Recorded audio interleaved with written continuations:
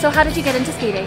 I was a figure skater and I just thought it was too slow, so I switched to speed skating. My sister, she was doing figure skating and they put her in speed skating because all she wanted to do was skate faster. And my parents just put me with them instead of watching her in the stands. I watched the 2010 Olympics and I thought it was interesting, so I tried it. And then I started the following year.